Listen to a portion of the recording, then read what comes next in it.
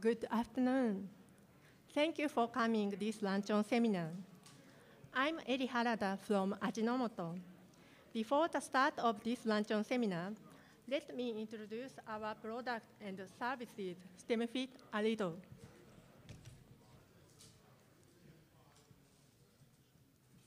First of all, do you know our company Ajinomoto? As some of you may know, the history of the Ajinomoto group began with an umami seasoning called Ajinomoto, which is consisted by amino acid, and the group has made effort in amino acid-oriented R&D. Yes, Ajinomoto is well known as a food company, but in fact, it is also an amino acid company and has developed various amino science business, such as pharmaceutical amino acid, cosmetics, and health and nutrition materials. STEMFit is one of them. STEMFit is a medium for human pluripotent stem cells.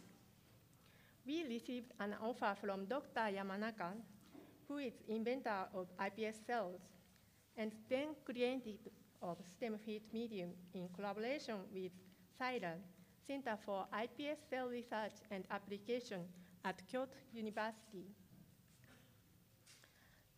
We had technologies on amino acid nutrition research, powder technology nutrient development, and analytical techniques, and biotechnology. While Dr. Yamanaka led research team, and they were not satisfied with commercial media quality or performance, and they needed single-cell passage support and the development of a robust SOP. Also, PMDA required clinical-grade animal-free medium.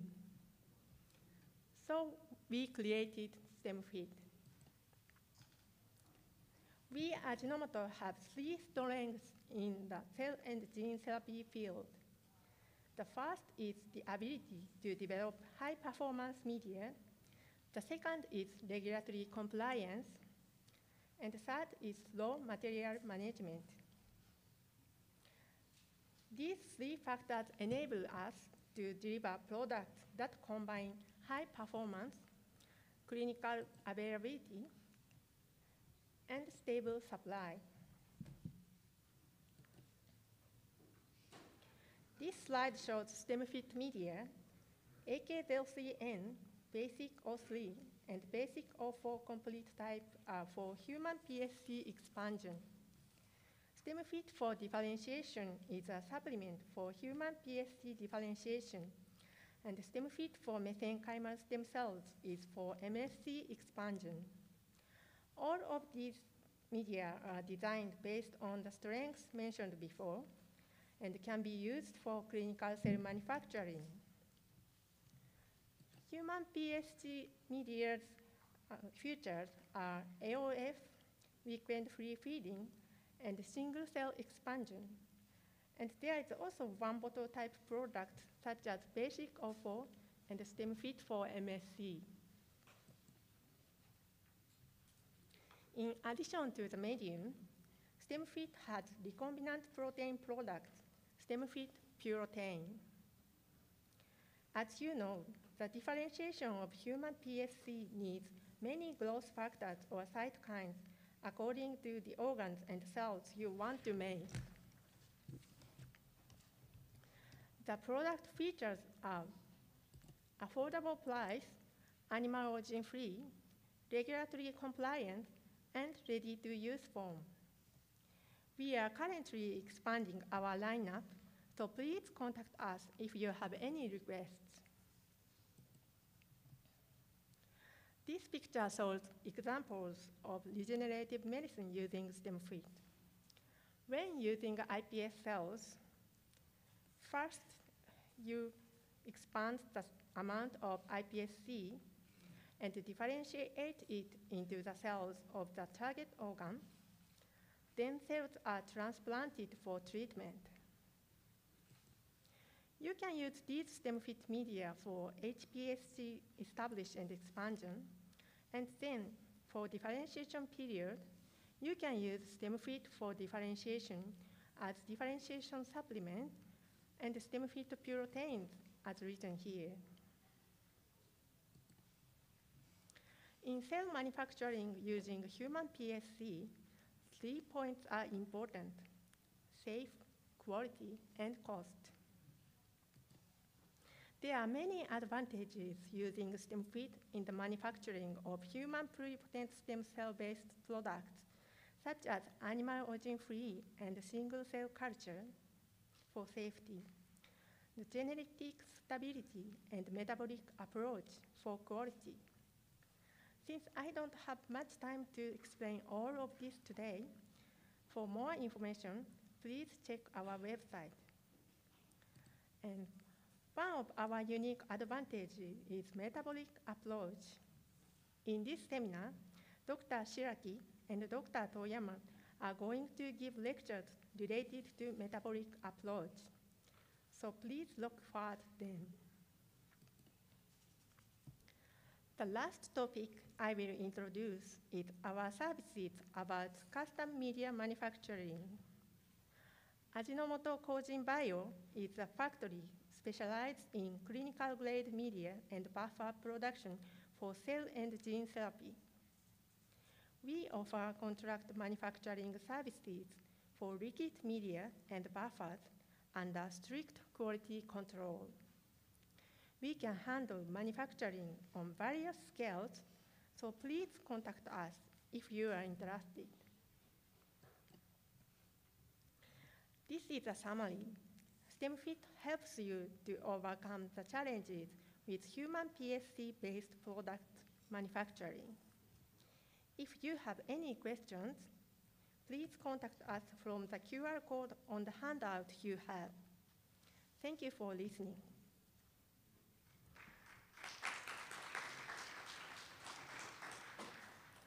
Then Luncheon Seminar 1 will be starting shortly.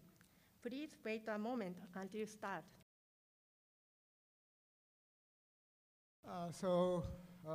Let's begin the luncheon lecture.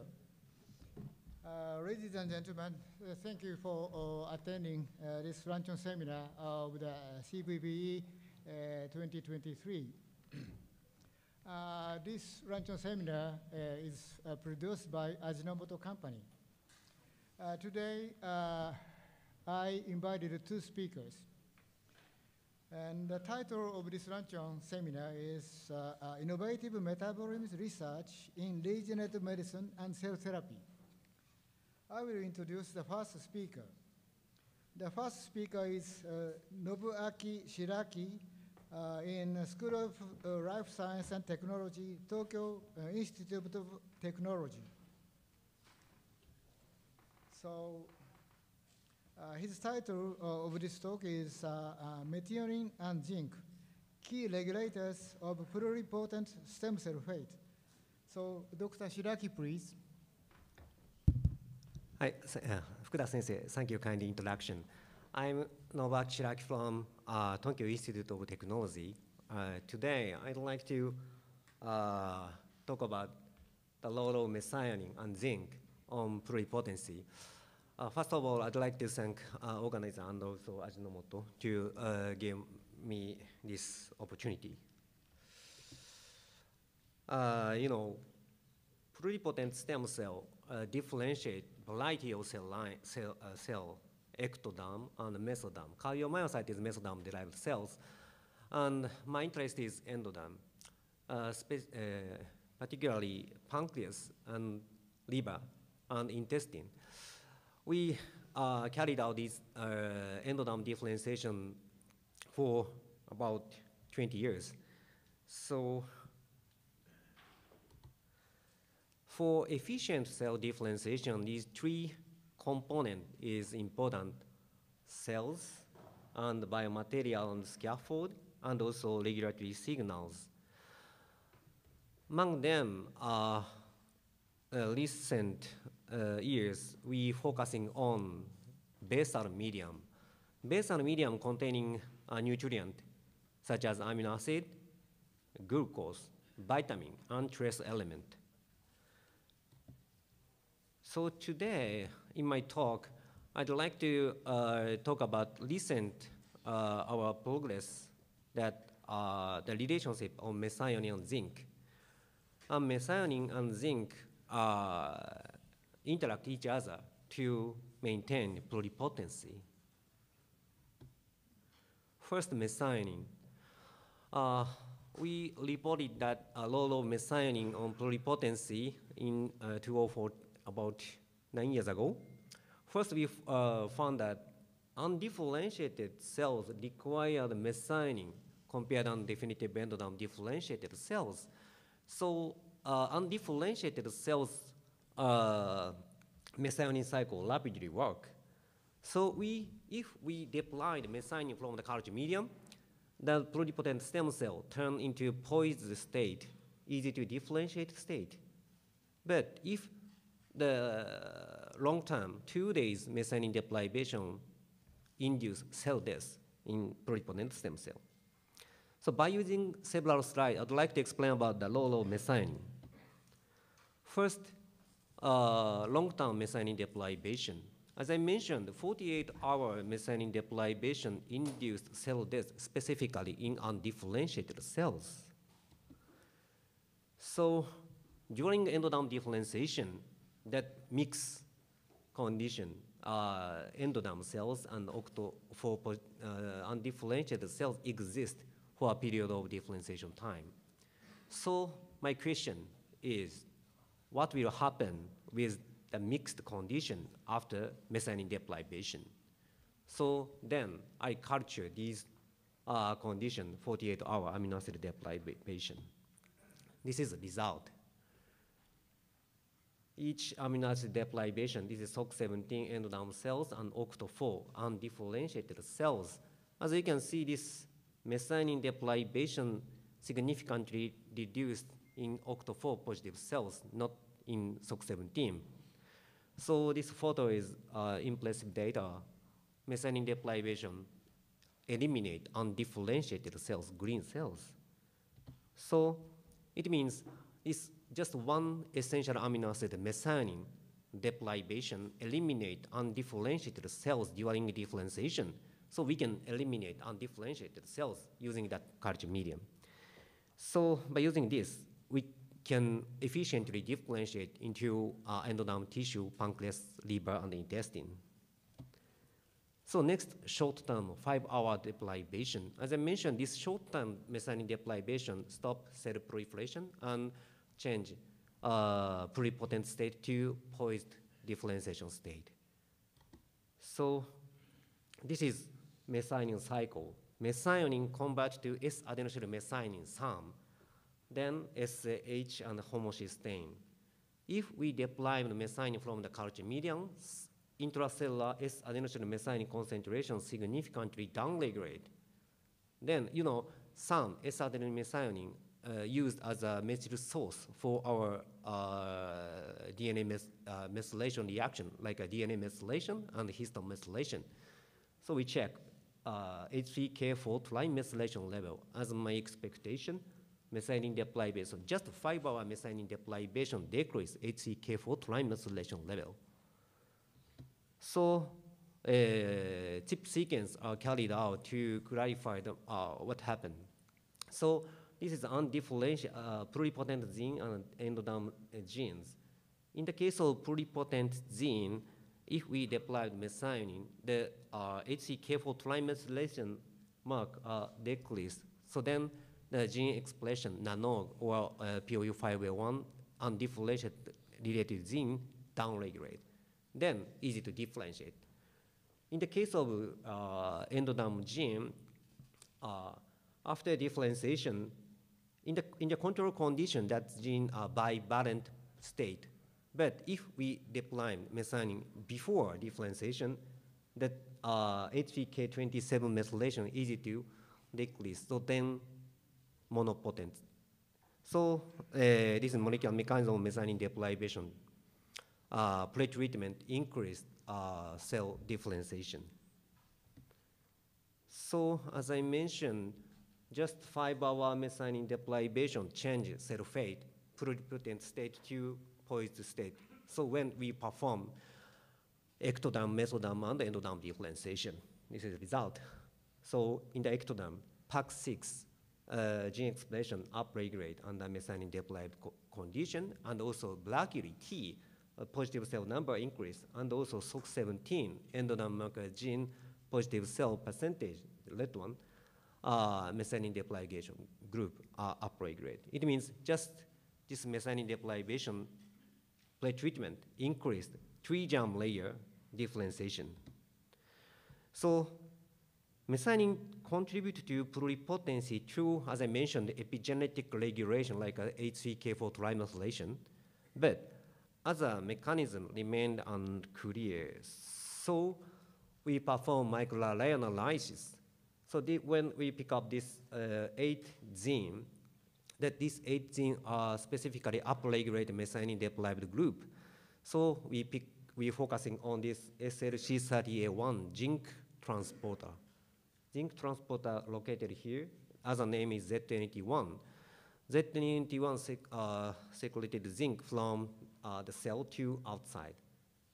Interestingly, this SLC30A1 upregulation occur only in undifferentiated cells.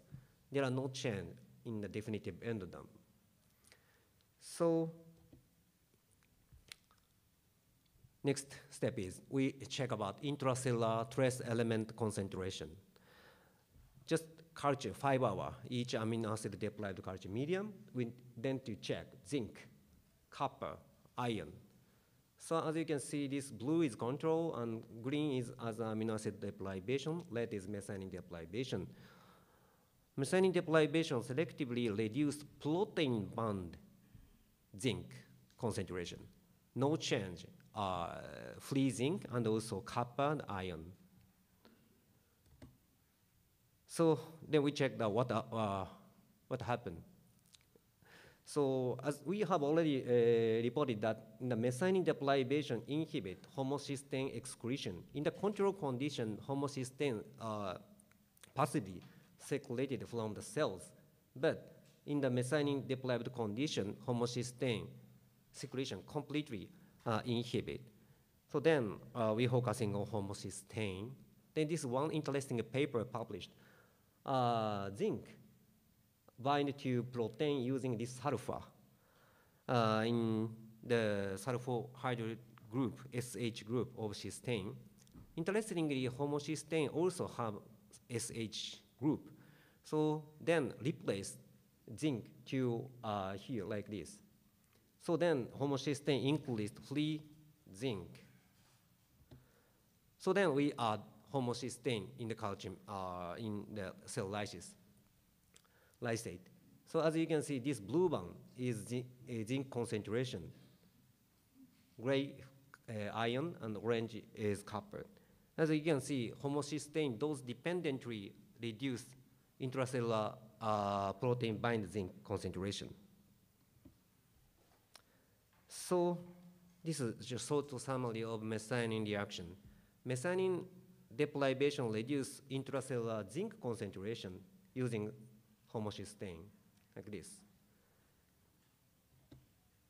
Next step is zinc. Zinc is essential trace element, worked as an important role in our body. And zinc deficiency lead to taste disorder and dermatitis and impaired development. And also, around 10% of all protein encoded in human genome have a zinc binding motif. And zinc play a role in the protein stabilization and also enzyme activation. That enzyme containing DNA, RNA, polymerase, and also methionine synthase is also zinc required enzyme. Then I have this thought about whether the culture medium we usually use for maintenance or differentiation containing zinc or not, and what is the concentration of zinc in our culture medium. This is the undifferentiated culture medium. The left one is component of undifferentiated pluripotent stem maintenance medium. and also zinc concentration of basal medium. So interestingly, DMEMF12 containing high zinc is always used in maintenance culture of pluripotent stem cell. Next, differentiation. As I mentioned, my interest is endoderm differentiation. In the pancreatic differentiation recipes here, we never use DMEMF12 for differentiation. Not only pancreas, but also hepatic and intestinal differentiation, we don't use DMEMF12. I'm not familiar for ectoderm or mesoderm differentiation. I believe that DMEMF12 less used in that as a differentiation culture medium. So then I think zinc is related to pluripotency. So then I think we usually use zinc-free culture medium or low zinc culture medium for differentiation. So then next to check the role of zinc using zinc-deprived culture medium. This is the result.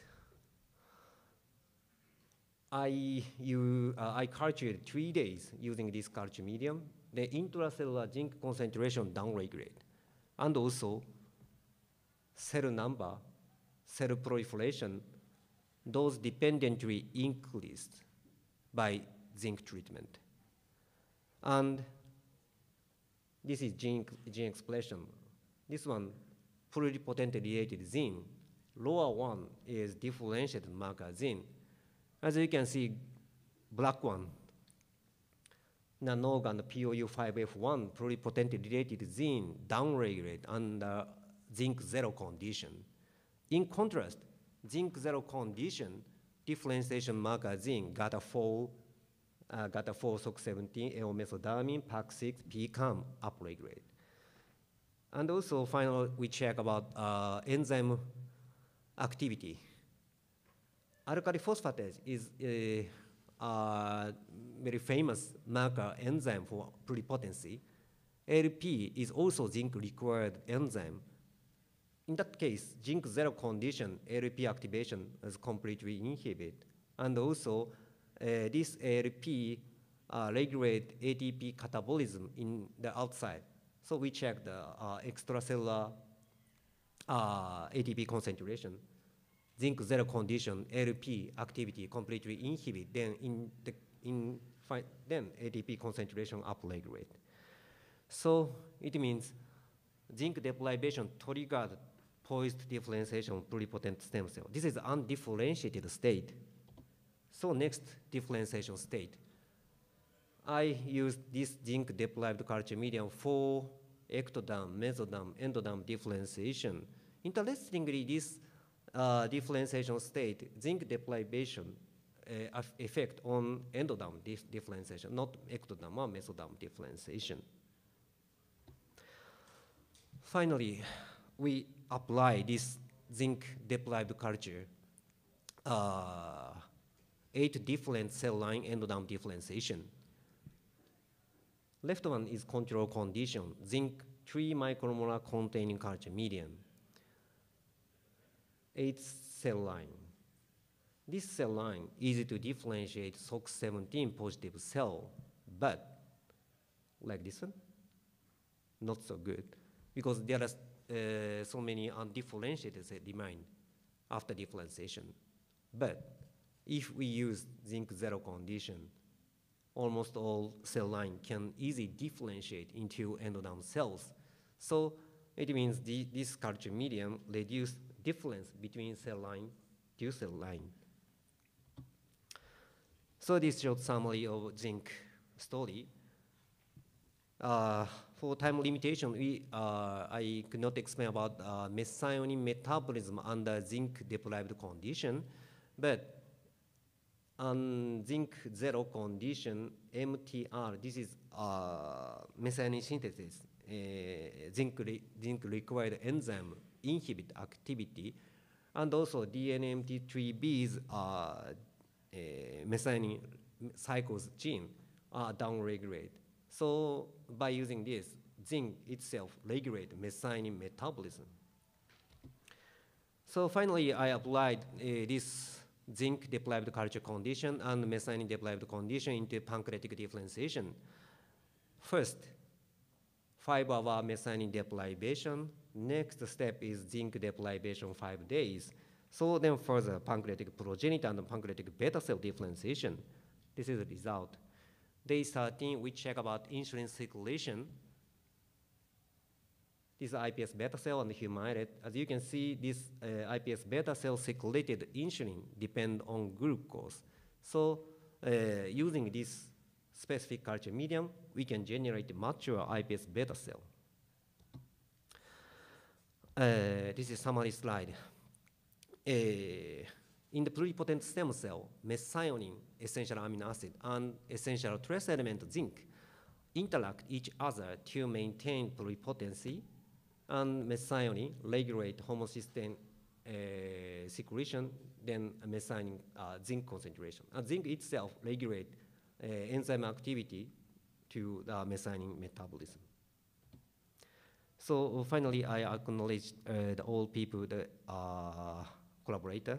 And finally, methionine and zinc deprived culture medium developed in collaboration with Ajinomoto. I would like to say thanks.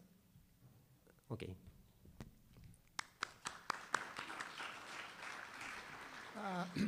Thank you, Dr. Shiraki, for beautiful presentations. So, great talk.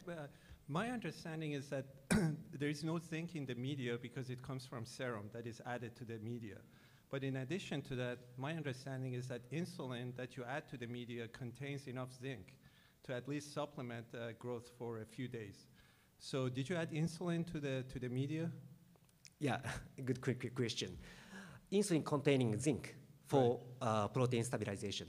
So in that case, I used IGF-1 for the replace insulin or zinc-free insulin, epidural anything. Okay. Yeah. And then my next question is that you mentioned that in methionine-free media, the zinc transporter was reduced, right? ZNT, yeah. Upregulate. It's upregulated, sorry. But the protein-free zinc wasn't changed, but the zinc that is bound to the protein is changed. So to me, that means there is a defect or there is a change in protein binding of zinc, not a change in total zinc within the cell. So how do you explain that? Yeah, so that is a good question also.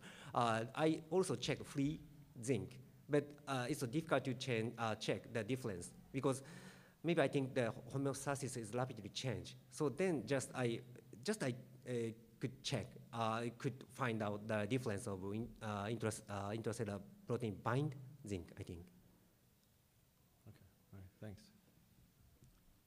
Other questions or comment? Okay, thank you very much for a nice presentation. So let's move on to the next speaker. Next speaker is Associate Professor Shugo Toyama in the Department of Cardiology, Keio University School of Medicine. The title of his talk is Metabolism-Based Production of Cardiomyocyte from Human Pluripotent Stem Cells for Regenerative Therapy. So Dr. Toyama, please. Thank you for your kind introduction. I would like to thank Professor Zhang and Professor Fukuda and Ajinomoto Corporation for giving me this opportunity. Today, I would like to talk about metabolic-based production of carmycite from human iPSCs for regenerative therapy. As you know, human iPSC is one of the most promising cell sources for regenerative therapy. However, it has been difficult to produce only carmycite from human iPSCs, as shown here. And mixed cells transplanted, tumor formation is observed due to contamination of residual iPSCs. Another hurdle is several hundreds of millions of carmycite are required per one heart failure patient. Therefore, it is necessary to produce large number of purified carmycite to avoid tumor formation. However, there are no efficient methods to purify large number of carmycite. So to develop an ideal method for scalable production of carmycite, we focus on culture conditions. In general, culture media contain a lot of nutrition for survival of various kinds of cells. But if we can create metabolic culture conditions where non-cardiac cells cannot survive and only calm mice can survive, it is ideal for the efficient purification for large number of calm mice. To analyze the metabolic profiles in iPSCs and calm mice, we firstly performed integrated transcriptome and metabolome analysis. And then, to further elucidate the detailed metabolic mechanism, we perform stable isotope-based metabolome analysis and mitochondrial respiration analysis using flux analyzer. In essence, we demonstrated that human PSC depend on aerobic glycolysis for ATP and biomass production, including nucleotide and amino acids. So we hypothesized glucose-depleted condition will induce cell death of human PSCs due to a lack of ATP and biomass. However, interestingly, glutamine oxidation was activated to produce ATP for the survival of human PSCs under glucose-depleted conditions, as shown here. So we developed glucose and glutamine-depleted culture media, and they demonstrated they induce rapid cell death of human PSCs due to a lack of ATP and biomass. In contrast, interestingly, calm mice could survive under glucose and glutamine depleted with lactate supplemented conditions. Eventually, we established an inexpensive and efficient metabolic selection system for a large number of calm mice based on metabolic profiles in human iPSCs, non-cardiac cells, and calm mice. In addition, most of the metabolically purified calm mice are ventricular calm mice that is evaluated by immunocytochemistry and electrophysiology study. This is a video of human iPSC-derived cells before metabolic selection. As you know, they consist of beating calm mice and non-beating non-cardiac cells, alpha-actin positive and negative cells. And this is a time-lapse video of metabolic selection for 24 hours. As you can see here, non-cardiac cells died completely and only calm mice survived. And after exposure to glucose and glutamine depleted with lactate culture media, calm mice continue to beat. And this is a video of human iPSC-derived cells after metabolic selection. For 4 days, as you can see here, non-cardiac cells disappeared and only calm mice survived. Next, we hypothesized metabolic selection culture conditions promote maturation because energy metabolism of human iPSCs derived calm mice is forced to change from the fetal glycolysis to neonatal oxidative phosphorylation state. As we expected, several groups reported that glucose deprivation promote metabolic and sarcomeric maturation. These are representative papers. And it is well known that mature calm mice utilize fatty acids for ATP generation. So it is reasonable that fatty acid treatment or PEPA activation promote metabolic and sarcomeric maturation in human iPSC-derived calm mice. Next, we try to establish a method for selective elimination of residual iPSCs that can be applied in the other fields. So we focus on PSC metabolism and found that fatty acid synthesis pathway appear to be activated in human PSCs.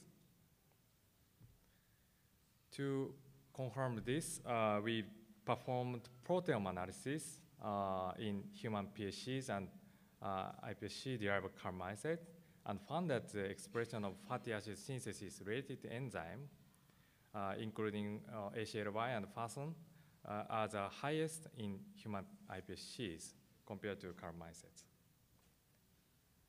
And then to elucidate the role of FASN, fatty acid synthesis, we treated the FASN inhibitor Orlistat That is known as a FDA-approved anti-obesity drug to human iPSCs and differentiated cells. So we co-cultured human iPSC-derived carmicide with human iPSCs, and when Orisat was added to them, only iPSCs shown in purple were selectively removed, as shown here. Next, we induced neurons from human iPSCs using messenger RNAs. Orisat was added to them. Only human PSCs were also selectively removed, and only neurons survived. To elucidate the mechanism of cell death in human iPSCs by FASN inhibition, we performed lipidomic analysis and showed that FASN inhibition decreased the level of sphingolipids and glycerophospholipids, as shown here. And interestingly, ceramide supplementation could not rescue the survival of human PSCs, while phosphatidylcholine supplementation rescued the survival of human iPSCs, as shown here. This is a summary of the mechanism of cell death of human PSCs by FASN inhibition.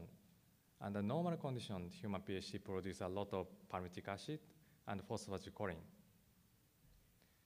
And inhibition of FASN results in a decrease in palmitic acid and phosphatidylcholine, and leading to mitochondria-mediated apoptosis due to a change of membrane profiles. Taken together, glucose and glutamine depleted lactate condition is calcium media is useful for purification of carmicide, and Orisat treatment is also useful for selective elimination of residual PSCs. Next hurdle is how do we obtain a large number of carmicide? There are two strategies, 3D culture and 2D culture. At first, we tried to develop a large-scale 3D culture system, but there are some issues, including unstable differentiation and incomplete purification, because non-catalytic cells are often located inside the aggregate.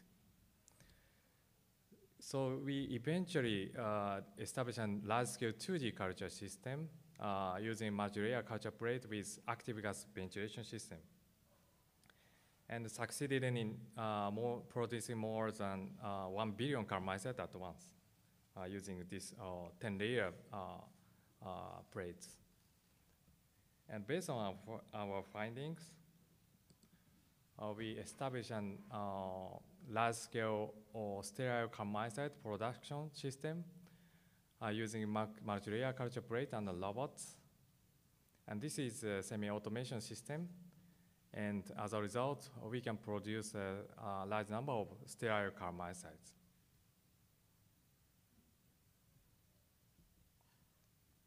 Next, to produce a large number of carmicide, it is natural to expand human iPSCs. But clinical-grade culture media, animal-free and chemically defined media, to expand them is extremely expensive. So we try to develop special culture media to expand human iPSCs more efficiently. So we evaluated the amino acid consumption profiles during human PSC proliferation and revealed that tryptophan was the most consumed amino acid. As you know, tryptophan is known as an essential amino acid. And we revealed that among all amino acids, only tryptophan supplementation promotes the proliferation of human PSCs. This is a metabolic pathway of tryptophan in human PSCs. Under normal conditions, human PSC consume a lot of tryptophan. That is metabolized into kynurenine and secreted from the cells. And interestingly, it is reported that tryptophan-derived kynurenine plays a key role for maintenance of pluripotency via allyl hydrocarbon receptor signaling. So we hypothesized tryptophan supplementation increases kynurenine and NAD, leading to enhanced proliferation with pluripotency. To elucidate the mechanism, we measure the intra and extracellular metabolites in human PSCs. And surprisingly, tryptophan supplementation decrease intra and extracellular kynurenine, as shown here, and increase intra and extracellular N-hormone kynurenine, as shown here, leading to enhanced proliferation with high pluripotency. This is a summary of the mechanism for enhanced proliferation of human PSCs.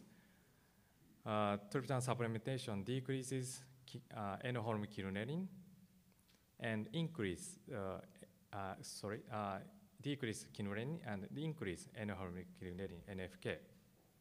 And accumulated kynurenine, NFK plays a key role in the enhanced proliferation of human PSCs.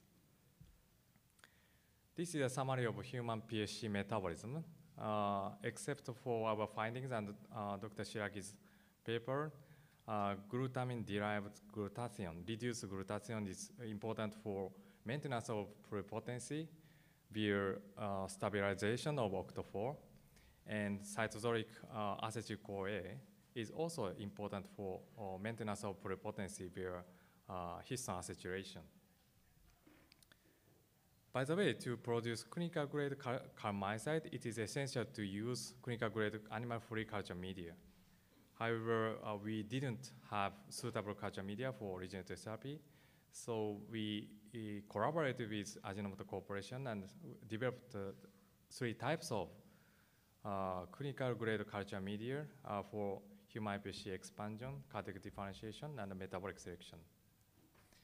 It took about 8 years for development of culture media, but as a result, we can produce a large number of clinical-grade carmicides.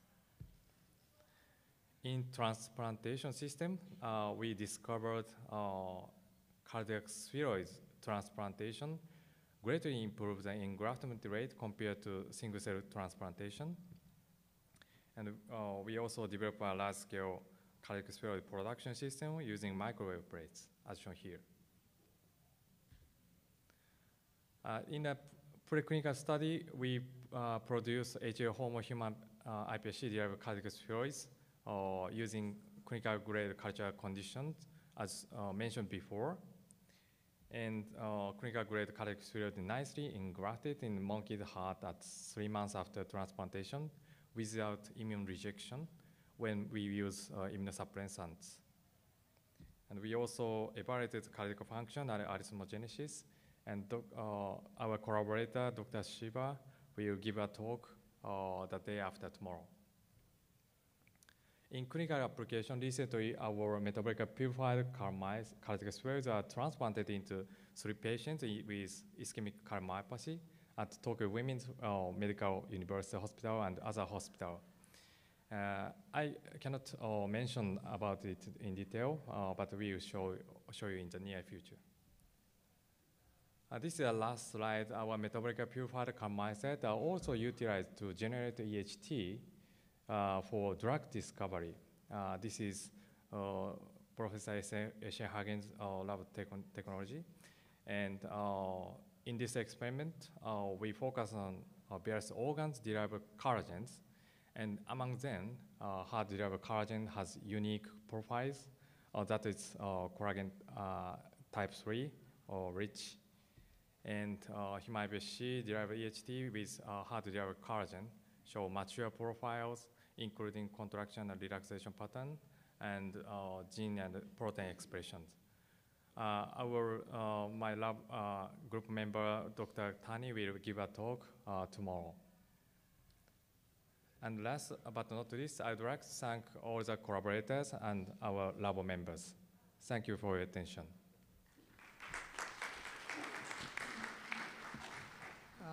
Dr. Toyama, thank you very much for a nice presentation. The paper is now open for discussion. Is there any question or comment?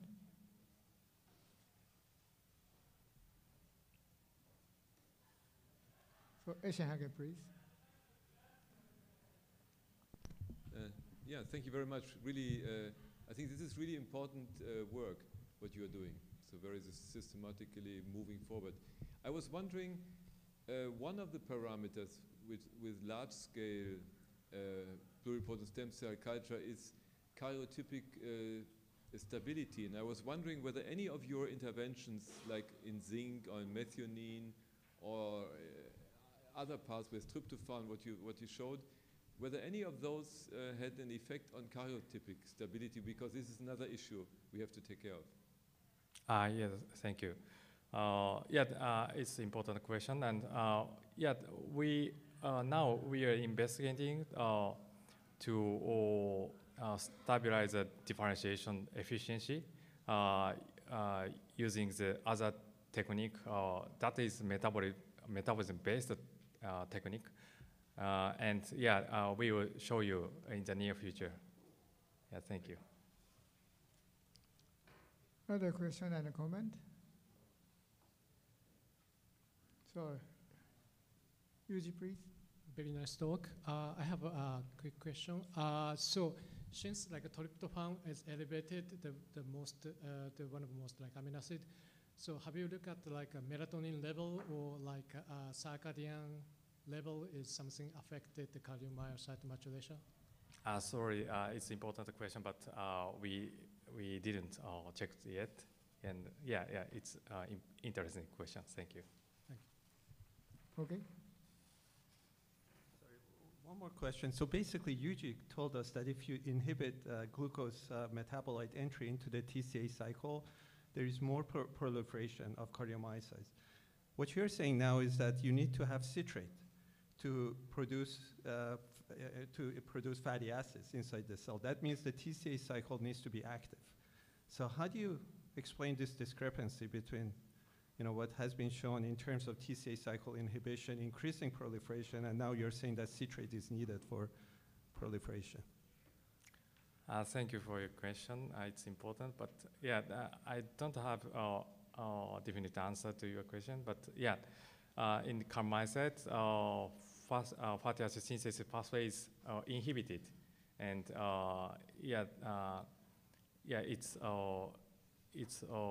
it is good for oxidative phosphorylation via pyruvate oxidation.